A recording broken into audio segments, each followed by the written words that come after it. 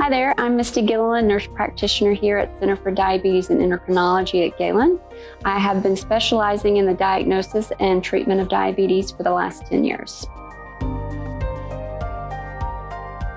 So as of 2015, over 30 million Americans were diagnosed with diabetes, and it is believed that 7.2 million have yet to be diagnosed.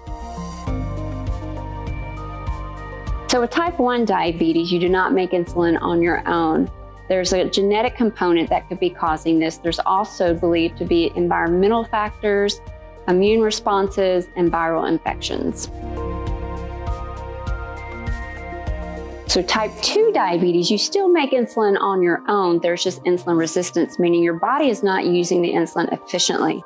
So common factors for that is obesity, lack of exercise, poor nutrition, and there's also a genetic component as well.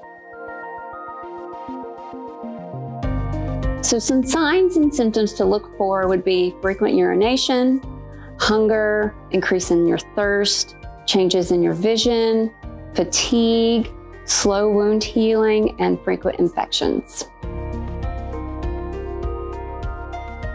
So how we test for diabetes is rather simple. It involves a finger stick where we can check your blood sugar. Most often what we use is called a hemoglobin A1C, in which is a 3-month average of your blood sugar. So unfortunately, diabetes affects the entire body. Most common complications include stroke, heart attack, blindness, kidney disease, dialysis, nerve damage, loss of limbs, sexual dysfunction, and problems with the digestive system.